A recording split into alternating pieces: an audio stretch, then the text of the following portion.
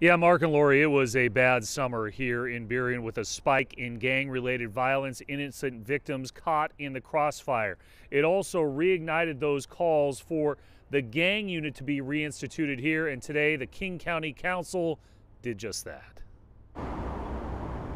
It may be all quiet today from Skyway to Burien, but the signs are still here of an area searching for peace, where there is still hurt in the hearts over a rash of deadly gang activity this summer. Still am concerned, but I know how to self-defend myself. Burien's Michelle Starkovs has heard all about it. I am careful not to walk out at night all by myself in areas that I don't know about. Today, an attempt to lessen the pain. All those in favor, please say aye. Aye. Aye. Opposed, nay. The King County Council voted unanimously to restore the gang unit. For me personally, I grew up in the city of Burien, and we've had a number of high-profile fatal shootings that I think are a symptom of a growing gang problem. Councilmember Dave Upthegrove says $1 million will be used to fund 2 officers, a series of gang prevention programs for young people, and lay the groundwork for a regional gang unit. In fact, I think this is just,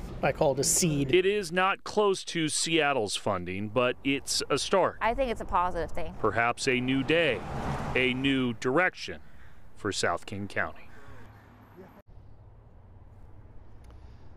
Upthegrove told me he's well aware the numbers in King County are not close to what there is in Seattle, but he hopes that with this funding there will be another reignition of talks for a regional approach to a gang task force across jurisdictional lines. That's the story for now. Live in Burien, Chris Daniels, King 5 News.